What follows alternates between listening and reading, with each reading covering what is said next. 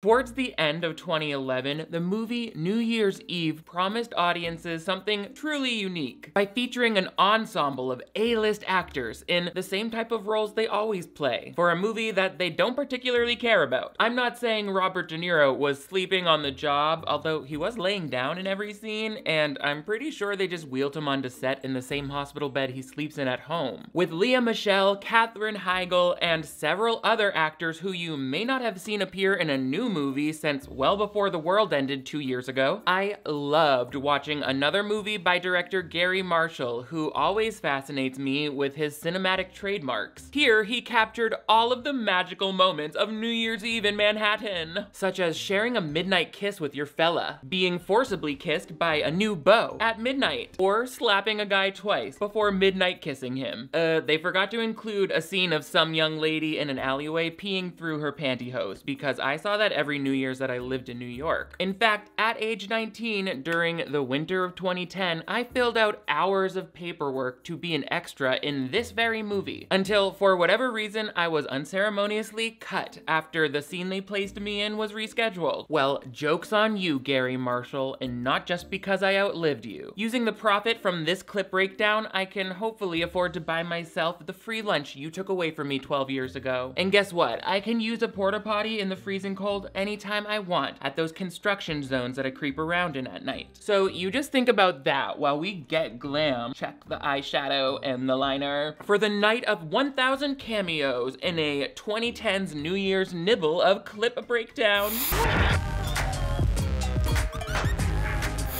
Hello television viewers, my name is Nick. Thank you so much for joining me once again on my channel for another installment of Clip Breakdown. This is the playlist where we dive into our favorite movies, TV movies, and other content here on the web to say, Happy New Year, you can go to hell, or you're the Grand Marshal at our Gary Marshall Grand Parade. Yeah, that's gonna work for that. That's gonna suffice.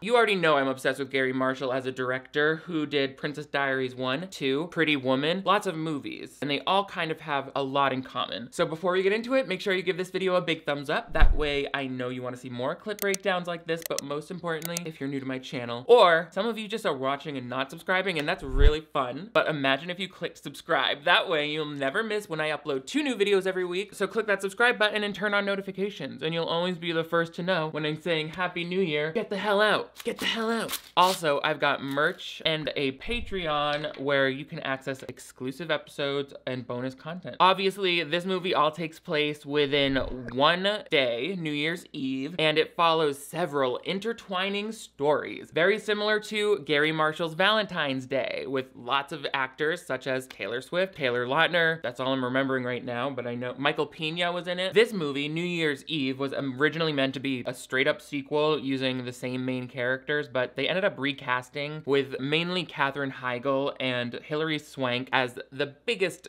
probably parts in this whole thing, although it is pretty even. I loved seeing Sarah Jessica Parker, Abigail Breslin, she's a fave, Jake T. Austin from Wizards of Waverly Place. Anyway, I'm getting ahead of myself. I'm just so excited because it's New Year's Eve. I was gonna do this video for actual New Year's Eve, but mama, holidays, hard. Another chance to turn you around. Not the Vienna Boys Choir Castratos coming in with the most made up as they go sounding Christmas tune. It's New Year's Day, a resolution can be found. We do our skincare every morning now, okay? Also, way to feature all of New York's most iconic landmarks, such as the weird Christmas lights statue that they use to keep people without houses from sleeping outside in the financial district. They love those giant ornaments. Back then I was like, okay, are we Honey, I Shrunk the Kids Ghost Christmas? Some people swear there's no beauty left in the world, no magic.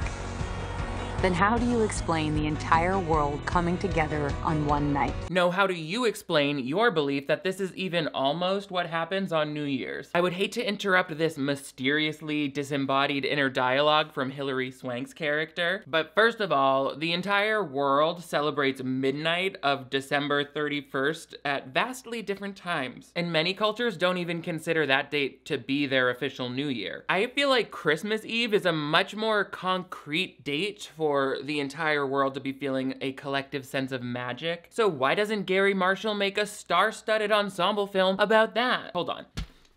Oh, my ghost producer Daryl is reminding me that Gary Marshall has died, which actually explains why he hasn't cast me in the Princess Diaries 3, despite all those 8x10 boudoir photos I've been sending him monthly. And yes, you heard right, my ghost intern Daryl has been promoted to producer, mostly to prevent her from suing me for wrongful death. Anyway, did I tell you that New York loves New Year's or whatever? Today we want to see a show of strength from the New York City Police Department. And by show of strength, we mean a full body stop and frisk for any person of color that you decide is being drunk or disorderly. All right, NYPD, time for your group photo. Remember, we want the cops in the front with the most bodies on their gun so that they can hold the professionalism, courtesy, and respect banner. We meet Hilary Swank's character. She is the vice president of the Times Square Alliance and therefore controls the whole ball dropping situation. I remember as a kid them explaining the ball drop to me and trying so hard to stay up till midnight to see it. And then when it happened, I was like, that's not really a ball and it's not really dropping. It's like a big metal, multifaceted sculpture, which is nice, but I didn't get it. It also certainly isn't dropping so much as it's slowly lowering on a motor. Ew, my hands right now, stop. Anyway, you're up, Hillary.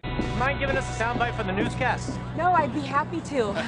Ma'am, you are the VP of this incredibly large organization. It never once occurred to you to just use some powder blush on the day of the big ball drop? I'm more than okay with people who prefer a natural look, but if she's aware of the military prisoner makeup artist secret of pinching your cheeks to give them color, she knows enough to save herself the trouble by swiping on some NARS orgasm before getting on camera. I don't know why, but the fact that this movie would even show a modern woman pinching her cheeks for color proves that this whole screenplay was written by cis hetero men who are alive in the Dickensian era. Are you Mary Mother Todd Lincoln up in here scratching your face to make them blush? Like, don't. Paint it on. Look at this. See if you understand right off the bat that this character's so foolish. Over 1 billion people from all over the world will have their eyes on us tonight as the ball drops. Am I looking in the right spot for camera? Oh, or radio. What is that, like a Spotify podcast, but for people who hate having control over their lives? Sounds like a thriving medium. And I don't want any radio broadcast journalists getting angry at me down in the comments, okay? If you are all so good at your jobs, then why has nobody exposed me yet for my tax fraud? See, I'm even dropping little breadcrumbs for you, because guess what? Mama needs the publicity. I'm just kidding. Obviously, I pay my taxes. It's my greatest pleasure on this planet. I forgot to say, Michelle Pfeiffer is in this, playing a very similar character to who she would have been before becoming Catwoman in the Batman movies. Are you alright, lady? Shut up, Gary Marshall's daughter. I'll be alright when you get a line in a movie that isn't being directed by your dad. Ow! My apologies to Kathleen Marshall. For Christmas, I gifted myself a shock collar that alerts me when I've been carelessly cruel to a child. But the joke's on you, kiddos, because that shock collar is in a wadded up ball inside my and suddenly, every time I call you stupid, it's a win-win. Elle Fanning could kill Dakota Fanning in a fight. Light me up, Sergeant. Oh, next we meet Zac Efron, who is a bike messenger, and he's going over to this major record label that's at Rockefeller Center. Oh, hey, Happy New Year. Happy New Year. Yeah, you too. This movie makes it seem super normal for men to just bother women that they think are pretty out in public. Like, why don't you take that great clipped haircut and ride your bike into a trash compactor, sir? It's like that scene at the beginning of The Poltergeist where all of these construction workers are hitting on a 16-year-old girl and the mom is watching from the window like, that daughter of mine, surrounded by predators. Anyway, let's meet these two. The first literally 25 minutes of this movie is setting up all of the different plot lines. And yes, that contributes to the 2-hour runtime of the total movie, but also it takes away from our ability to get to know or care about any of these characters. Just sign this, but you can't check in until tonight. We're gonna win the money. Oh, of course you are. What money? Oh, the first baby delivered in the new year at this hospital gets 25 grand. What hospital in New York City are you giving birth at, baby Berkaboo, Sarah Paulson? It is Willy Wonka and the goddamn baby factory up in here if they are charging uninsured people $50,000 just to have a baby and not die, just so they can turn around and give half that to some couple who happens to give birth close to midnight. I feel like most of the plot points in a Gary Marshall movie are just strange old-timey PR stunts like businesses would use to get written up in the newspaper. Newsflash, Hollywood producers, even in 2011, 2011, the biggest readership of printed newspapers came from pet snakes whose enclosures were lined with the sports pages to use as a toilet. But whatever. We know that this is the plot of these two, Seth Meyers and Jessica Biel, trying to have their baby before Sarah Paulson and her partner, played by someone, played by Till Schweiger. Okay, let's figure out how to induce. I will ask the internet right now. This could pay off my student loan. Did they literally add in Seth Meyers' entire character motivation via an off-screen line recorded in a sound booth? I guess test audiences didn't respond well to this pair of yuppie-looking Manhattan dwellers prioritizing a cash prize over the health of their newborn baby. That husband said, 25 grand if my wife gives birth early? Excuse me, nurse, can you point me and this pregnant woman towards your slipperiest staircase? We see, what's his name, Zac Efron talking on the phone with Ashton Kutcher, his friend. So we get a taste for how these stories will kind of be interconnected, but not in a meaningful way, so don't worry about that. We have to do something. It's not an option. What are you still in this anti-New Year's kick, bro? Not a kick. It's a core tenet of my being. Being anti-New Year's is a core tenet of your being? I guess that's a thing. Although some people choose stuff like helping others. It's absolutely astonishing to me that Ashton Kutcher's entire character is just that he's a comic book artist who vehemently hates this one holiday eve in particular. I mean, I get that some people hate the idea of going out on New Year's Eve, but this guy seems like he woke up mad about it. Although I would also be pissed off if somebody decorated the hallways of the apartment for their New Year's party, especially if it's a full day in advance. The hallway is the way you get into your home. It's not part of your home, okay? That's why I tell myself it's okay to take other people's Amazon packages. I'll call you back. Save your minutes. Now we're talking. Okay, that was childish. Don't say save your minutes when you know full well that he got a free month of Boost Mobile Unlimited talk from his mom for Christmas. The banner thing is also tacky, but I mean, cis hetero men feel entitled to commit this type of vandalism all the time, so why should we be surprised? Congrats, you made your own hallway look more crappy. Have you relived your dorm experience enough yet? Because soon you'll meet Lea Michele, and she's just trying to live her life as an aspiring singer in New York City with a character and theatrically spacious industrial loft apartment set copy and pasted directly from the 4th season of Glee. Wow, sometimes I don't even know how I talk so fast. Like, what the f did I even just say? Could you even understand that? Could you even understand me? Are you smart enough to even understand the 12 words I said? That's what I sound like. We go over to Josh Duhamel's storyline easily. Ugh, my least favorite. He's like watching his friend get married. I don't know why they're having a small eloped daytime chapel thing. I don't care. You're the last of us, Sam. Roam the plains of Manhattan and carry on the legacy of late-night bar hopping and casual sex with random women in good shoes. Which Rory will never know again. Wow, lady, way to talk about your own shoe game like that. I could never. Have some self-respect. This guy is at his own wedding, standing next to his bride being like, ugh, now that I'm married, I can only have boring sex with one less attractive woman for the rest of my life. And the wife is like, that's right, and I agree with him. It's like the women in this movie are just written to be however the men see them. The characters who are women are either portrayed to be the ethereal, perfect love of a man's life, or just a nameless, faceless airhead who wears a strappy dress and wants sex. And I'm just like, okay, but they're both 112-pound white women, so the only real difference between them is where they attend Soul Cycle. I would love some, like, body diversity in this movie, or even some LGBTQIA+ diversity, or even just black characters who are allowed to experience joy rather than suffering. But whatever. An up-and-coming Sofia Vergara is in this. Jensen. That's Jensen's bus. See? Be Jensen.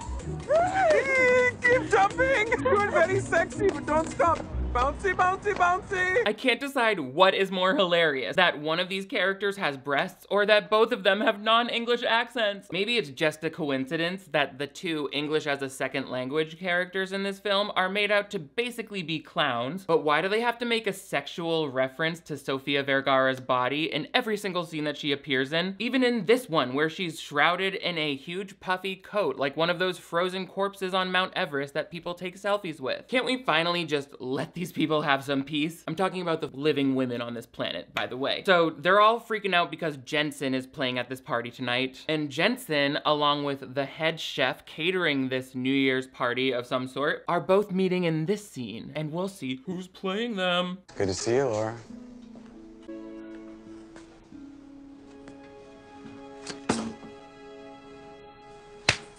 She said that, but pretend it was my dick. And a happy new year to you, Bon Jovi. So obviously Katherine Heigl and Jensen Bon Jovi have a secret past. This is where we go back to Michelle and the bike courier, Paul, played by Zac Efron. I'm using a lot of the celebrity names in this because, oh goodness, how am I gonna remember 1,030 names throughout this movie? I'll just say a bunch of names that sound similar to what's in here, and you can assign them as needed. There's a Paul, there's a Jessica, Mary and Catherine, a Jokey, Dopey, Sally Assassin. Okay, towards the end I was peppering in some that were actually interesting. I hate all of them. I hate everyone. That is a hot ticket. It's a masquerade. If anybody tries to kick you out or anyone even asks who you are, you just straight up lie. It's like Facebook, but real. I don't think that analogy is as strong as this movie's desire to cram in that very 2011 tasting social media reference. Also, why would anyone kick you out of the party if you have the ticket? It sounds like you're saying the fact that it's a masked party allows you to sneak in without anyone noticing. In which case, you don't need the ticket. The script is literally not thinking ahead or back to what it just did. I hope both of these characters get hit by separate cars on their way home, but I've already watched this movie through one time, so I doubt that's gonna happen. This is where I transition into this becoming a Jake T. Austin and Abigail Breslin shipper. Not really. I don't care what the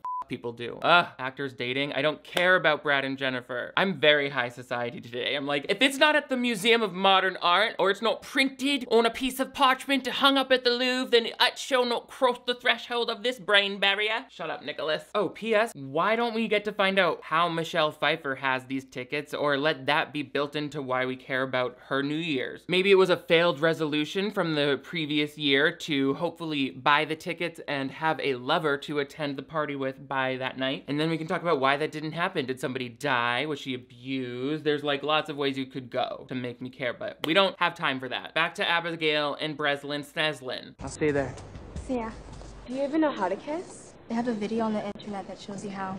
Two, one for regular kissing and one for passionate kissing. Wow, thanks for that hot tip, bad haircut Bonnie. But what the hell is regular kissing? Regular kissing? Listen, I can't keep up with all of these minute Gen Z distinctions. Call me old-fashioned, but when I was a kid, we had either French kissing or full-on analingus. There was nothing in between, just like our forefather, Abraham Lincoln, and all the other bi-curious founding fathers that I'm picturing in my head. Ugh, no shampoo, no soap, just more powdered wigs, lice in my pubes, lice in my pubes. I'm so old-fashioned because there's lice in my pubes. That's the holiday spirit. Okay, so Josh Duhamel is sloopin' down the road in his car. He's wearing a tuxedo. He's leaving the wedding. Oh, the car skids into a snowbank and the airbags deploy, so he's in trouble. Something Hillary Swank. There are so many check-ins that it's just like, doesn't matter. Oh, Bon Jovi goes back up to Kath Heig. I've been plotting that slap all year. How I would walk up to you out of the blue when you least expect it and slap you across the face for leaving me like that. With all due respect to Bon Jovi and Katherine Heigl, I will give my file of this movie to anyone who has the time to completely edit out their storyline. These two are like when you have too many chips left over after the dip is gone. Like, we still need something to balance out their neutral, salty flavor. To which this movie responds by putting on an offensive mariachi costume and saying, how about some salsa? Hit it, Sophia. You know, I didn't even get to make you one dinner in that apartment. You walked out before I unpacked the first pack of groceries. Celebrities. They're just like us. The director said, great job bringing that non-joke to life, Ms. Vergara. But once again, your accent sort of is the punchline, so can you roll your R's a little bit when you say the word us? They're just like us. Imagine being an actor having to deliver this line and knowing full well that they expect you to elicit laughter from the audience solely by pushing your natural accent as far as humanly possible. Sofia Vergara is probably like, you know, it's weird, but in Spanish-speaking countries, they actually let me play a doctor or a lawyer sometimes. But whatevs. Also, I love that because Katherine Heigl is a chef, she cares only about cooking. She's like, I didn't even get to cook one dinner for you in that apartment. Like, would that have made it better? You wouldn't be so bitter if you could have made him some craft dinner sometime? Okay, you're a chef. You're not literally made of making food for people. Whatever. It all reads a little made-for-TV movie for me, but this was big budget theatrical release. I should know. I almost got paid $50 for a 12-hour day to be one of 1,000 people standing out in the cold one winter. In fact, obviously, this movie was shot very much on location in New York City, and a lot of the filming was actually done in the 2010 to 2011 New Year's, but all staged to look like the 2011 to 2012 New Year, which lined up with the movie's release. Michelle Pfeiffer's character has finally had enough of the abuse from her boss, who stiffed her on her holiday bonus while also overworking her. I quit. Can't quit, it's Grammy season! I almost died today, sir. No. You look fine. I think that joke could have made more sense. And I'm talking about the wording of it, not the fact that these filmmakers want us to believe Michelle Pfeiffer is homely just because she has long sleeves and no eyeshadow on. Come on now, Hollywood. She's got mile-high cheekbones with a post-coital glow. If that's what Mousy looks like, then we should all be in a cage and eating our newborn relatives. Because those are things that mice do, just to be clear. When you explain the joke, it makes it funnier for the people at home. Jensen Benson, Denson, Katherine Heigl's mad, no one cares. Oh, Robert De Niro and a doctor. Did I tell you why I picked this hospital? The roof has a great view of the New Year's Eve ball drop in Times Square. I heard you say I was living on borrowed time. I don't recall telling you that. I heard you tell the nurses. I'm dying, I'm not deaf. That doctor's face is like, oops, I think we forgot to tell this guy he was going deaf and then turning off his hearing aid so we could talk shit about him in the same room. That's exactly the kind of treatment I would expect from the doctor who took over for Jigsaw in the Saw movie franchise. This actor's actually played a doctor in like 9 movies by this point. That's an IMDb truth. And I believe that the Saw movies are part of the same cinematic universe as this one, as well as The Princess Diaries. Call it a dying man's last wish. I've been hanging on this long just so I can see the ball drop. One more time. No, it's cold out there. I'll live. Well, you're terminally ill, so you literally won't live. What a stupid thing to say, you elderly sicko. I'm just kidding. It's actually impressive to watch Robert De Niro earn his paycheck in this thing. He's a method actor, after all. Did you know that in order to prepare for this role, he actually lived his whole life as a tired old man, 24 hours a day, for decades before and after shooting? I love Halle Berry. Guess it's time for hospice. No time. Well, is he gonna make it until tomorrow? It's doubtful. Do you guys want to move further away from his room when you have these conversations? I think he made it clear that he can fully hear you discussing how dead and gray his feet already look. Oi. Oh, hey, hold the elevator. Yeah, I tore down the decorations. They were in my way, and according to the lease agreement, you're not supposed to decorate the hallways. Not my decorations. Oh good, we caught Lea Michele during the era where her team was telling her to rock a smoky eye and nude lip regardless of the event or how early in the day it was. To me, her makeup always looked a little, how do I say this? Easy to recreate with drugstore products. Yeah, that's a level of bitchiness I'm comfortable uploading to the internet. Back to the mother Jessica Biel. The couple who was in here before, they offered to split the winnings with me. And of course, I said no. What if we went 60-40? 70-30. Yeah. You are dangerously close to a rectal exam.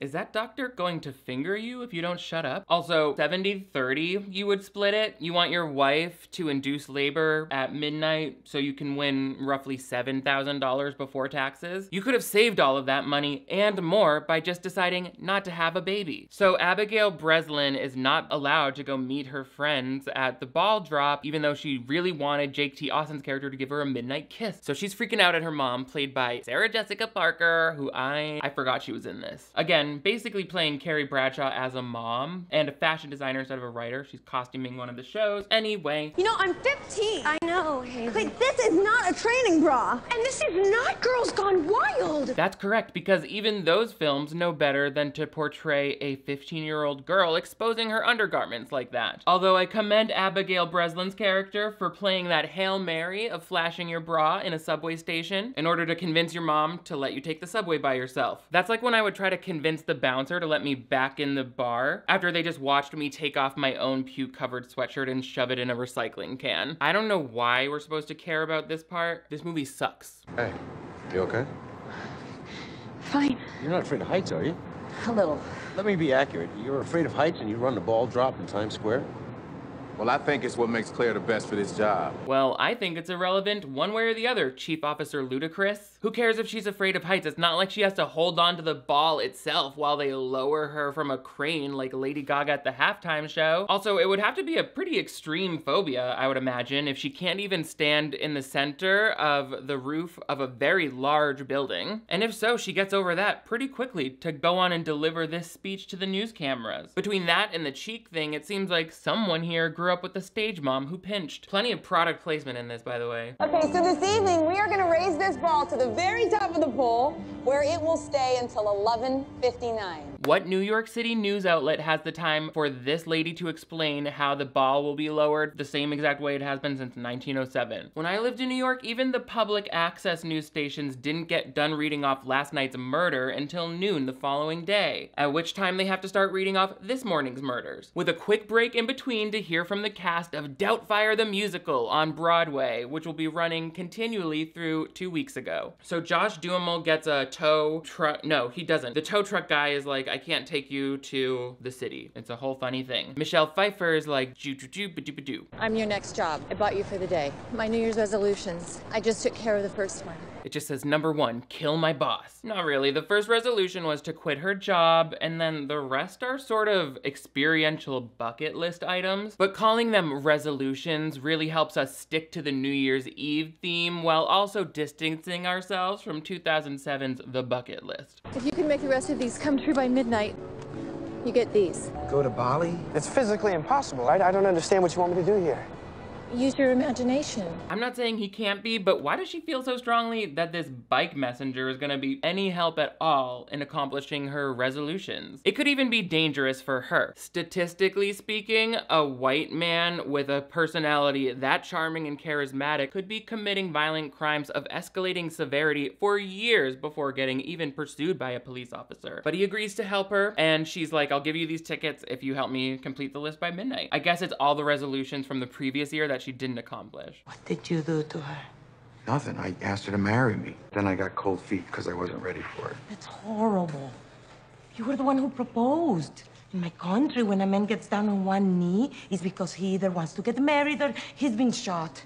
Again, I think once we all get done laughing at these hilarious Latin American stereotypes that they've recycled from Modern Family, I think that, again, you'll find it was forced into the dialogue, even when it really doesn't make sense, like Sofia Vergara into that uncomfortably altered chef's jacket. Bon Jovi just said that he wanted to marry Katherine Heigl, but then ran out later on when he changed his mind, which really has nothing to do with the proposal itself, which is the part that Sophia's line clumsily focuses on. It would be funnier if she said, in my country, if a man gets down on one knee, he knows it's going to be the rest of his life, either because he's proposing marriage or he just got shot. See, I'm just saying, if you're gonna make a joke about whatever country she's from, that would be a little funnier. Wouldn't it though? Would you laugh so hard and give this movie a huge Oscar?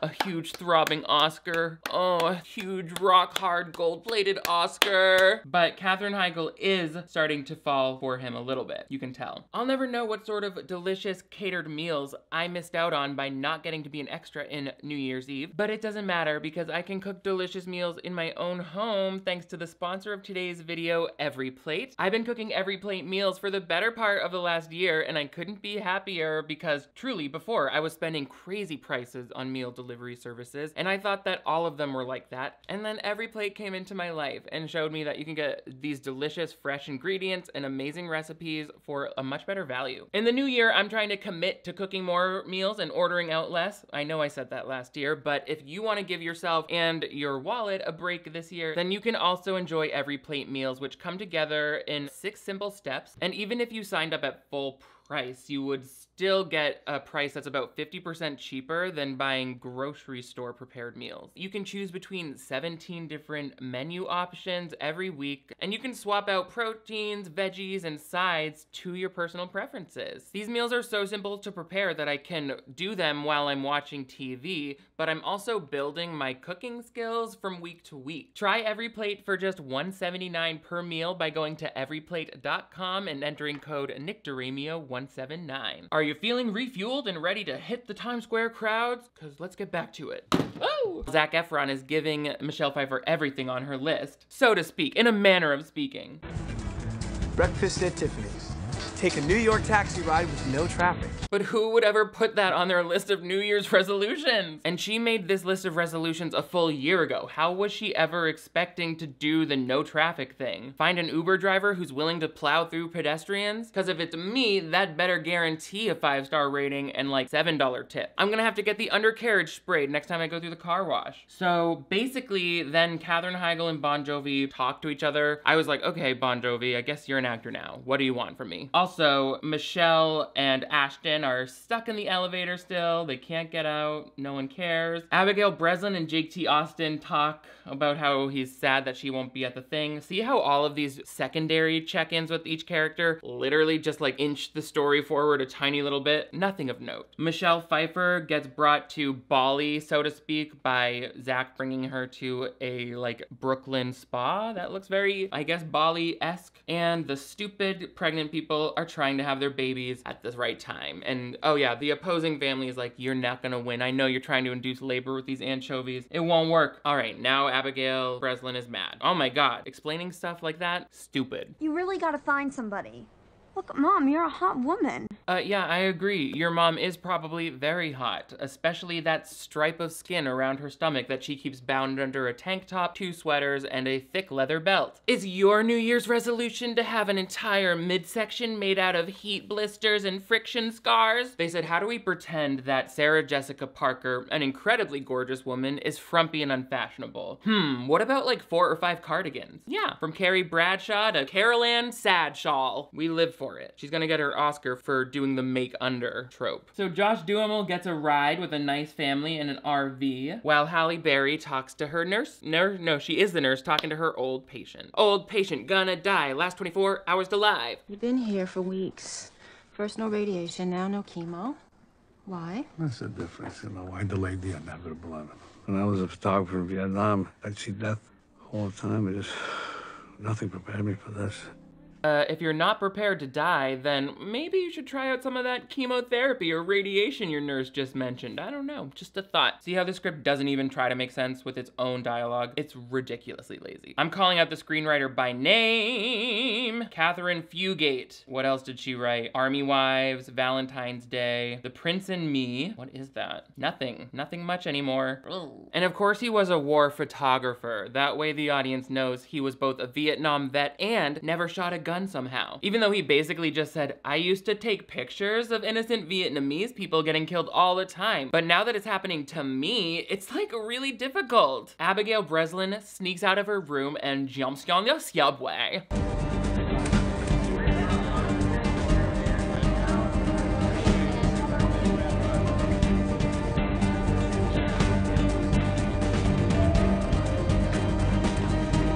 Run, single mother, run! Your daughter just got onto a subway train alone and there's an entire camera crew filming her, visible in the reflection. I don't care about the visible crew members as much as I hate the continuity in this movie. Like, gosh, they really got people to just film this around their schedules or something, or over a long period of time.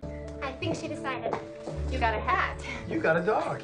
And we get that poorly rewritten dialogue meant to help explain the costume designer's solution to Zac Efron's frequently changing hair length throughout the movie. They should have just added the hat and not had anyone draw attention to it, like they did for Katherine Heigl's frequently changing hair color. Roots to no roots to roots to no roots. She must have a nice and easy roots touch-up by Clairol. So he takes her around the world by driving around the globe in the World's Fair. They're all over the place up in this. The traffic alone would prevent you from getting this done on New Year's. Plus, all the drunk drivers on New Year's Eve, you're gonna get smashed in the face. Oh, the puppy adoption was how she saved a life, so, you know. And then at the end, she's visiting all 5 boroughs in a single day by walking that mini Manhattan sculpture at the Brooklyn Museum of Art. I don't know what her deal is, man. She's just like a couple sandwiches short of a picnic, you know? Like a little bit pathetic in a cute way. Aw, what a nice thing to say about the person who has something you want and is standing 3 to 6 yards behind you. Ingrid gets upset by this and runs off, although I gotta be clear, did she really think it wasn't pathetic? That she had to ask a perfect stranger to take her on like 5 different New York City public school field trips in a single day? Like, what part of having 0 friends and family to spend a bank holiday with did you think made you seem cool and affable? Also, again, why does Michelle Pfeiffer have no one? We never get that. We know that Robert Robert De Niro was mean to his whole family, I guess. Like, I don't know, an asshole somehow. But we don't know why she's alone. I hope it was tragic. This Jolly Roger couple is goddamn dancing with wolves trying to have a baby. I don't know. Did you get it? Yeah, and I got a discount with my vet school ID. Oh, you're gonna make such a good veterinarian someday, Griff. Thanks. Do I look like I give a f that Seth Meyers is a veterinarian in this goddamn movie? Stop adding in random details as though that builds out any of these thin, flat characters and their predictably boring lives. I could write one of these Gary Marshall segments in my sleep. Once upon a time, there was a dumb, stupid idiot, but she was also a kindergarten teacher, and she just loved to get wasted on St. Patrick's Day. Until one year when she accidentally f***s a significantly older man who happens to be the father of one of her students and a secretly undercover leprechaun with piercing Irish green eyes, miniature buckles on his shoes, and hands that are tiny like a baby's but rough like a farmer's. Okay, turns out it's hard to plot movies this basic without immediately slipping into adult film territory. Now we know. Now I know. And now you know for watching it. Sponsored by the commercials. Girl! Ugh, we're halfway through the movie now! Do you think I'm even gonna tell you what happens here? Oh, she goes into labor, right. And they get to the hospital, it doesn't matter. Oh, and Leah Michelle reads down Ashton Kutcher by being like, you're just some pathetic nobody who doesn't like New Year's because someone broke your heart. And he's like, it's true. So I don't care. Oh, she gets mad because he sees the like ID badge she's wearing for the Jensen concert and assumes that she's a groupie. And she's like, how dare you say I'm a groupie? And I'm like, first of all, what is a groupie? Is that someone who just follows the band around? Because you know she doesn't do that. She lives in your building. Also, what? It's not that offensive. It's not true. So like, don't get that mad. So proprietary. How long you been a backup singer? Too long. I just got hired for tonight, but I was hoping that he would ask me to go on tour with him.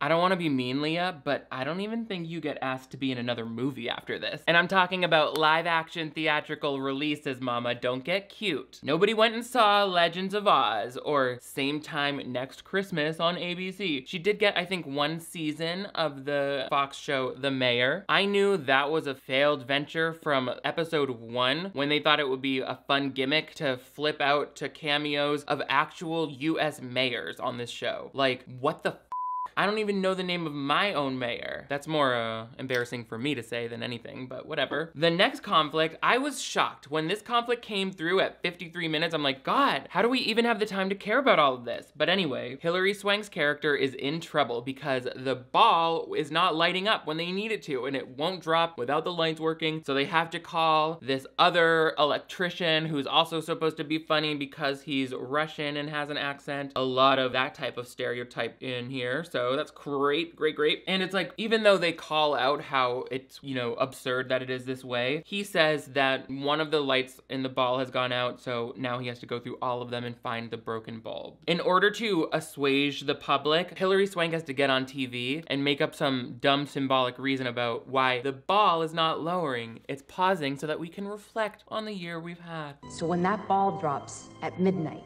and it will drop, let's remember to be nice to each other. Not just tonight, but all year long. If I was there, I'd be like, why are they playing the same news station throughout all of Times Square? And who is that lady? Is the US government being overthrown again? All right, she seems to be getting pretty far, so all hail our new supreme leader. Toshiba? What is her name? It's hard to hear her when they don't have subtitles on. There's like thousands of people in the street right now. Josh Duhamel is in the car with this nice couple, including Nancy Cartwright, this nice family, I mean, and he tells a story about how he met this woman the year before at a New Year's Eve party, and they had the most amazing time talking for hours, but then at midnight she was gone. She said it was complicated in a note saying if he was still thinking about her in another year, he should meet them at the Italian restaurant on New Year's. Oh, I know, it's bad. Oh, things start interconnecting because Sarah Jessica Parker has to call her brother to find her daughter, Abigail Breslin, and we find out that Paul, the bike messenger, is actually Sarah Jessica Parker's brother. He's like, okay, my niece told me where she was going, so I'm gonna rat her out. Meanwhile, Hilary Swank is like, that speech, you're right, it wasn't about all of those people, it's about my own life. I should have never told you about him. So we don't know about the mystery man in her life that's making her sad. And also, it just came up out of nowhere now at 1 hour and 5 minutes. Great, timely character development, I really care. So it's finally time for these opposing pregnant couples to give birth. And I'm like, thank goodness, I hope there are no complications, not for anyone's health or safety, but I just don't think we have the time. Don't you show your head to me, young lady. Not yet. Oh, please don't yell at my vagina. Oh, I never will. Gentlemen, to your corners. And ladies, may the best vajayjay win. Because of that comment, I'm suing this hospital for custody of every baby they have. I'm not an expert, but wouldn't it really be the one with the best uterus that wins? From what I understand about childbirth, the actual vagina has very little to do with it until the very end. And at that point, it seems like it's gonna get pretty much obliterated no matter how good it was at the beginning. No matter what shape it was when they wheeled you into the hospital, Sally. I'm just kidding. I mean, I don't know why I said I'm just kidding. I'm serious, Sally. You're mangled up in there. I'm just kidding. That's why I said just kidding. Oh, New Year's Eve.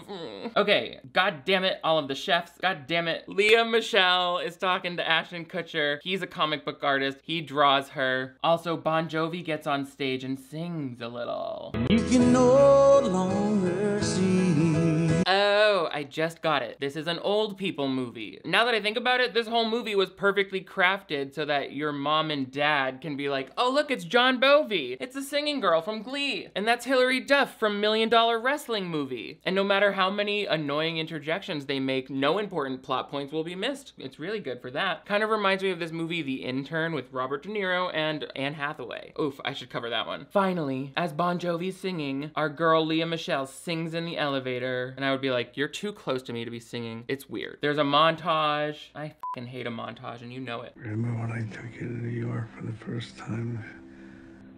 We watched the ball drop together, remember? She's like, yeah, that's right, Grandpa. We're gonna watch the ball drop one more time, so just close your eyes and count down.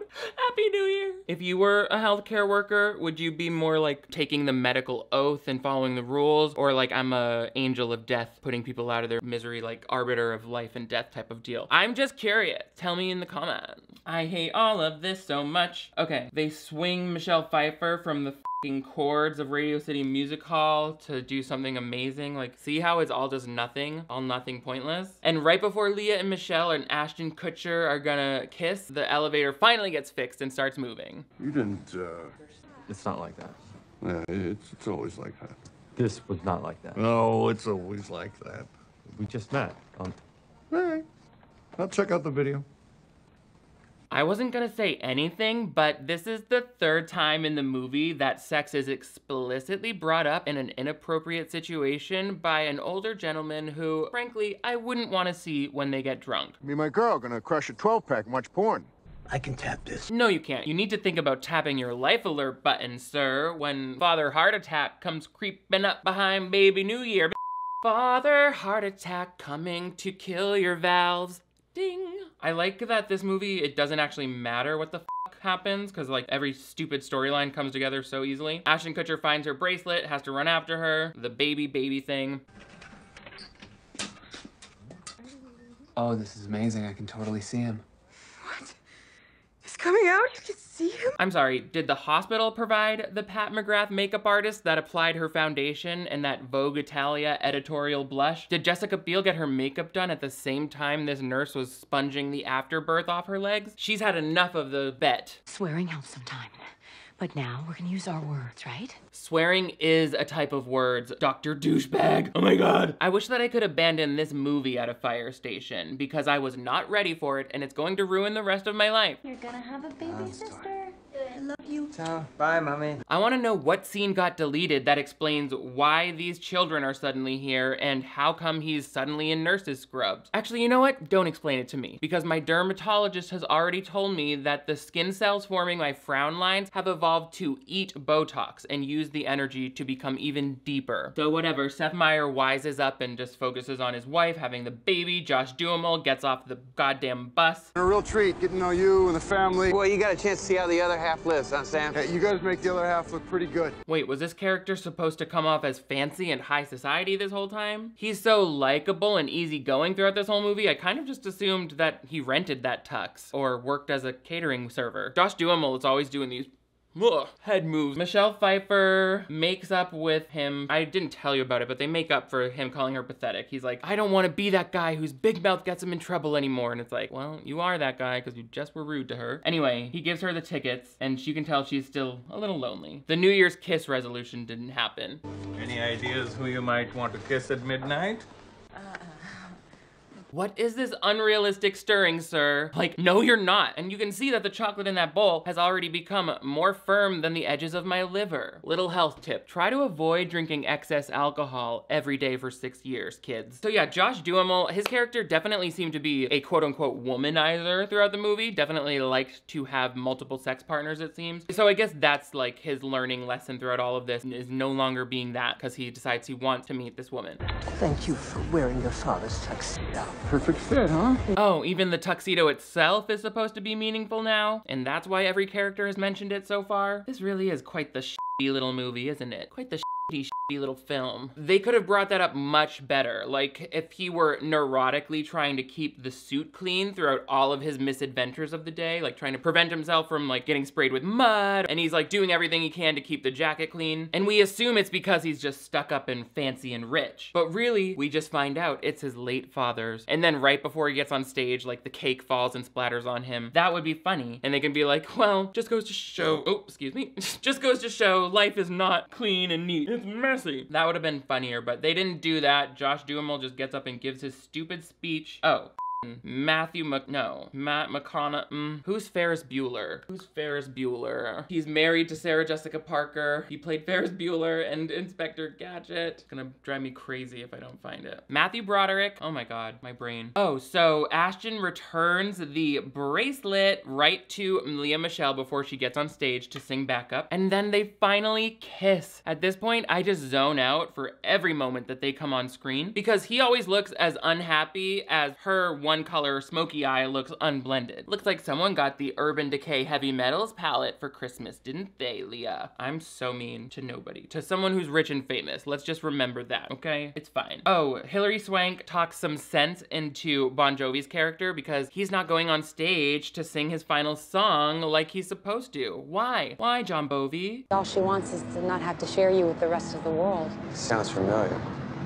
We girls, we have a handbook. It's called Using Human Empathy to Treat People the Way You'd Like to Be Treated. It's a lot shorter than the handbook they made for cis hetero men called Feeling Angry, How to Strangle Women Until They Die. So that convinces him to perform. Like, was this guy really refusing to perform for Times Square? A job he was presumably paid tens of thousands of dollars for. All because he was kind of sad and he needed someone to explain how abandoning an engagement might be hurtful to the other person in the relationship. This is the part where I let you know that a normal movie would be over in about 7 minutes from this point. How is this 2 hours? It's not f***ing House of Goddamn Gucci speech. In the past, my father would always kick things off, but as you know, Dad's not with us anymore.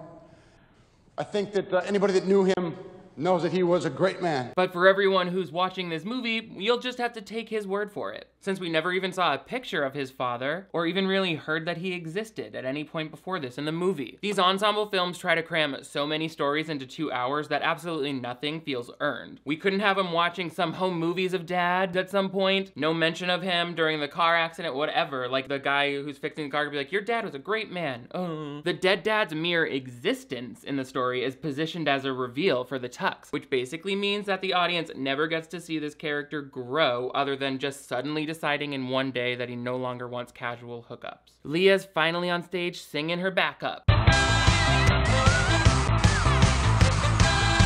That extra said, it's Nivea fucking New Year's, bitch. You better wear the big blue hat. I hope you're all ready for some good old music, Hal. Give me just half a second. What the f? Why is Bon Jovi snapping and snarling in that girl's ear? Does anyone know if he got bit by Cujo on the way over here? Throughout this number, we find out one of Lea Michele's favorite onstage moves, the pointing at the band and the open mouth cackle laugh.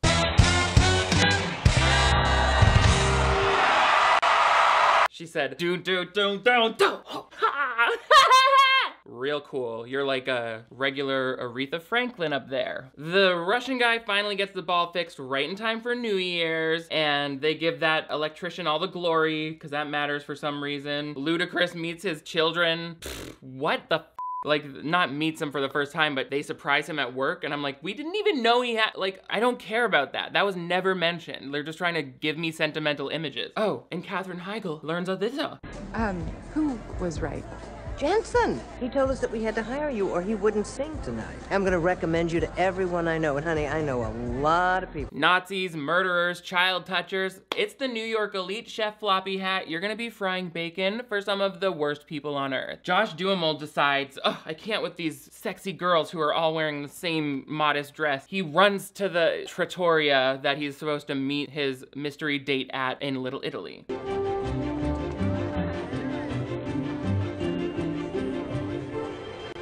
It's finally happening! The point in the movie where every storyline is perfectly interconnected using careful writing. Like just now, when those two people sort of looked at each other for a second, without consequence. So satisfying. Like, anybody can write 8 different stories and then be like, oh, and in between, they pass each other on the street. Oh, connected. Like, that's really lazy. Why doesn't each character play an important role in one another's lives somehow? Like Paul did with Sarah Jessica Parker. Whatever. It's literally, I'm sick of it. Oh, I'm not gonna leave you alone. He's not alone. Hi, Daddy. Aw, I'm so glad you could finally get off work just in time to watch your dad die. The whole time, we kind of assumed Robert De Niro was longing for his late wife, and that's why he wanted to watch the ball drop. But it was actually his estranged daughter who's been letting him rot alone for the last year. It's cute. It's cute. What could he have done that made her so mad that she was like, you can die alone? I don't know. Wish we knew. Wish we had any idea. But that would distract from the sweet sentimentality of it, wouldn't it? Come here. Mr. Harris isn't in his bed. I know. So should I look for him? Don't worry about that missing patient, Nurse Alyssa Milano. I just took him off of life support so an after-hours visitor I just met can wheel him up to the freezing temperatures on the roof for sentimental reasons. By the way, do you want to do morphine shots with me at midnight? I can't believe this hospital would just let, like, patients have bed sensors. Hi. What do you think? Oh, I love it. I love it. You look so beautiful. And you look so evenly lit for calling from a Middle Eastern army base. Were there a bunch of ring lights in the care package that 3rd grade class sent you? Looking back, I feel like a lot of movies from this era had a military mom or dad video calling from an assumed to be Iraqi looking background. Because apparently the entire US economy hinged on whether or not we felt patriotic about the government dropping bombs and killing civilians with drones. Oh, I think I meant to end that sentence with something funny, so...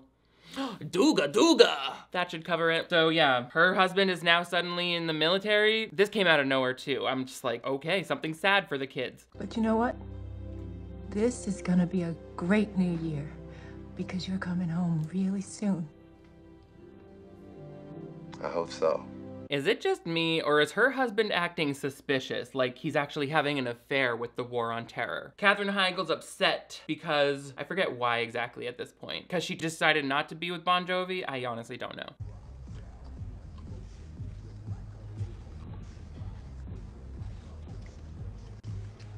I'm not here to police anybody's food, but she's definitely putting those chocolates into her mouth too quickly. There's no one there to give you the Heimlich, sis. And I know I've mentioned it before, but it seems like it's very hard for an actor to lift something up naturally when they're trying to match the camera speed that's supposed to be following it. Lady, why are you choosing that truffle like it's a Yu-Gi-Oh card? She said, oh.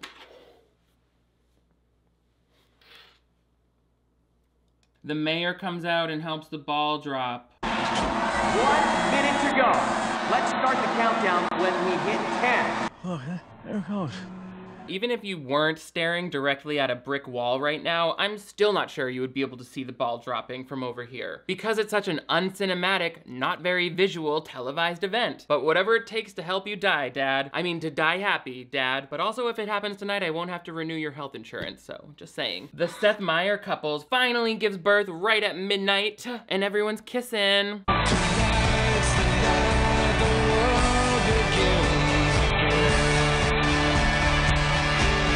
And that's the day COVID was created. Seriously though, did Gary Marshall have a fetish for men in uniform acting horny? Perhaps, and also, I'm projecting. Jensen and Katherine Heigl share their New Year's kiss right at midnight, even though he's supposed to be performing. Wait! If you're here, who's at Times Square? Wait again, if she's in Times Square, then who changed her manicure from short black nails to long French tips? Sister shot a full season of Emmy-nominated TV in between scenes, and it shows. Should old acquaintance